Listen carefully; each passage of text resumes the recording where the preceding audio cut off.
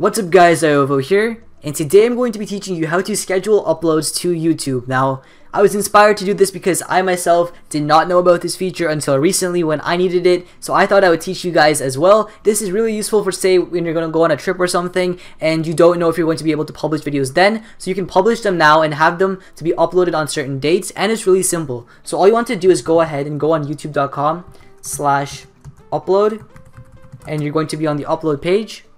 And then just upload your video like you normally would. So here you'd select a file. So I'm just going to upload a random video. Let's see. Alright, we'll upload that.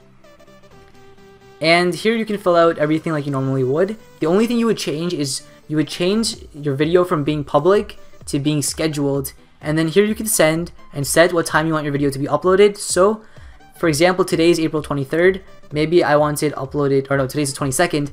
Maybe I want it uploaded on the 30th of April. I would just select April 30th. Here I can even set the exact time I want it set to. There are half-an-hour intervals, so maybe I want it set to be uploaded at 8 p.m.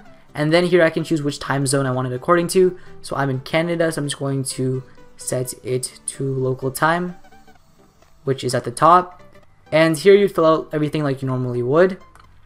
So I would just set the normal title, fill out your description, do your tags, and you can even set your thumbnail beforehand. And once you're done, just click Save Changes, and this video is going to be uploaded on the day you scheduled it to be uploaded. And it's going to also hit your sub boxes, which is really cool. This is a really neat feature.